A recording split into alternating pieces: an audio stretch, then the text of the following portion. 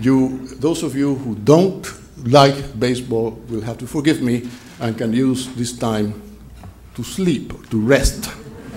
I also have to tell you that I have brought a little show and tell.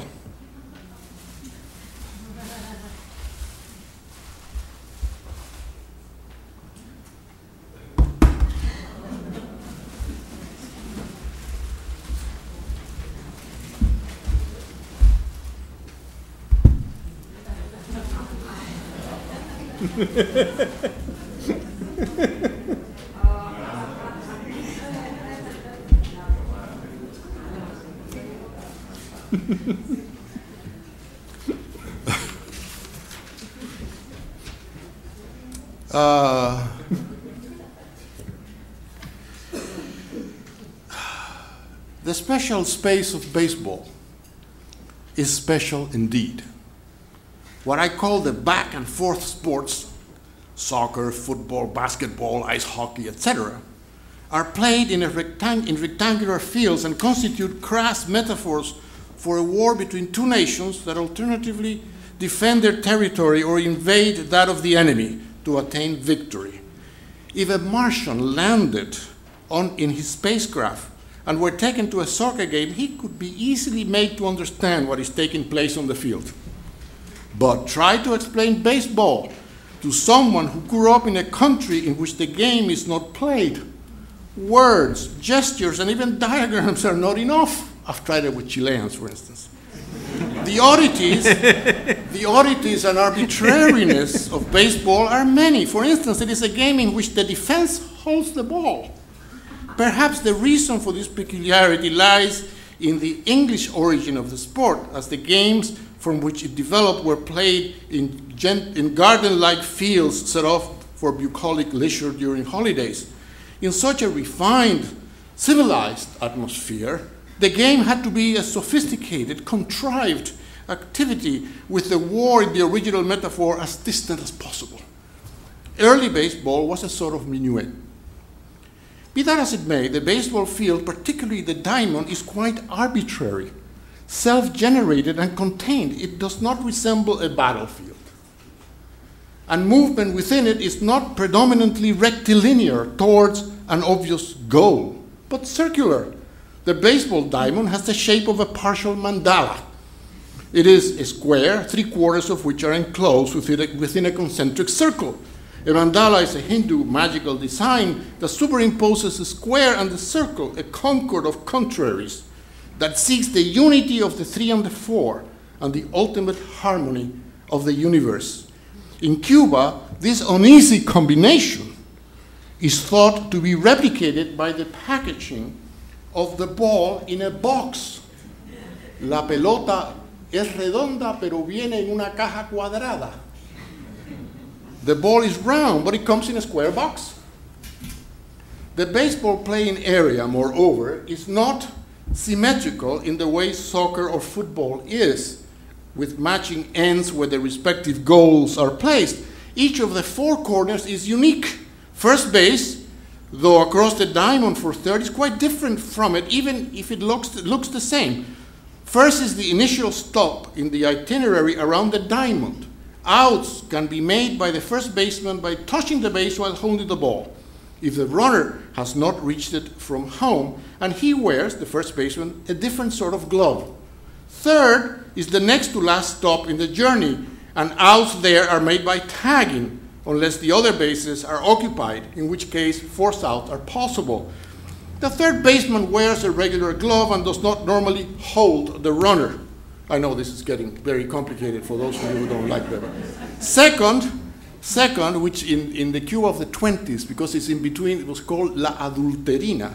Second is the midway point up the trip around the bases, and outs there are made as at third and home by tagging, unless first is occupied and then stepping on the bag is sufficient, also as a force out. The base is covered by 2 players, the second baseman and the shortstop. To make baseball symmetrical and scrupulously impartial, left-handed batters would have to run to third instead of to first after hitting the ball. But this is not the case, putting right-handed batters at a disadvantage because they are farther from first than left-handed batters. Players always run the bases counterclockwise. In short, there is an enigma concealed in the baseball diamond, to which is added the circle in the middle. In the middle of it, where the pitcher stands, called a box, because originally it had a rectangular shape, but it is round. The special space of baseball bespeaks the particular activities that take place within it, as a dance floor allows for the choreography of bodies responding to the melodies and rhythms of music. These activities, I'm trying to show the magical, atavistic elements in baseball, and hence its belonging to a fiesta-like atmosphere. These activities have a link to literature and folklore. A runner leaves home plate after striking the ball or reaching first by other means, and his goal is to return home, completing a journey in which he's threatened with being put out at every turn, and in a variety of ways. The runner's wanderings on his journey home are like those of folk, epic, and literary heroes such as Ulysses, and are fraught with obstacles and dangers. So, in spite of its modernity, the core of the baseball game, beyond the elemental metaphor of war, involves a protagonist's effort to go back home, itself an atavistic desire that can be linked in psychological terms to a return to the womb, but also a tomb. The run around the bases is a flight from threats to find comfort in the matrix, familiar, sheltering, and providing the kind of closure inherent in roundness. It is a flight from life as strife to a prenatal sanctuary of the dugout, a home beyond home. It seems to me that this deep element is not present in other sports, and it ultimately accounts for the game's popularity and for its link to the motherland when appropriated by nationalist ideologies. Achieving the return home, scoring calls for much celebration, not just because a run has been added to the team's tally, but because of these not so hidden components of the game. Reaching home calls for a fiesta. There are other magic festive elements in the game, most of them pertaining to the baseball itself. The object thrown and hit by the players, its roundness suggests self-containment, circularity, a motion that returns to its starting point, which in turn is reflected by the run around the bases. It is, as you can see, round. If cut open, the ball reveals that it is a spool of twine wrapped around a rubber center. As kids, we would make a ball by wrapping the rubber ball from a game of jacks with string. As such, it denotes beginnings that are essentially nothing, but lead to something when repeated, as when the twine is made to go around and around in circles seemingly forever. Nothingness and infinity are cloaked inside the ball and are also figured on its outside. Indeed, the stitching of the ball, the red seam holding the cover tightly on it, is like a Moebius strip in its sinuous course around the ball, suggesting a continuity that is not just circular, but made up of interlocking circles.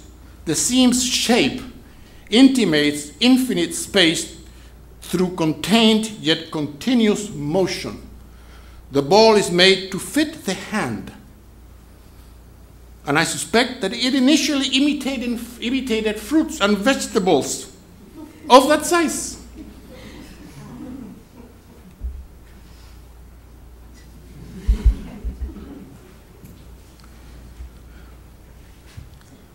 In the ancestral games of baseball that were played in the United States, in England and the United States, a baseball is about the size of an orange, a potato, or an apple. It is, in short, like an artificial fruit or vegetable made of rubber, twine, and leather, at first horsehide, but now cowhide. The baseball is made for the human hand. This is not the case with the basketball, the football, or the soccer ball.